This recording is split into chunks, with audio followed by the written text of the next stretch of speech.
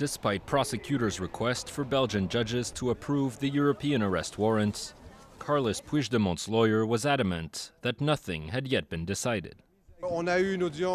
We had a very calm hearing with the prosecutor who made his requisitions today.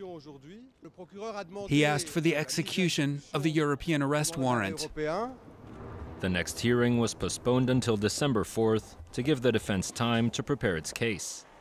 The legal process could drag on for months, with both sides able to appeal if the decision doesn't go their way.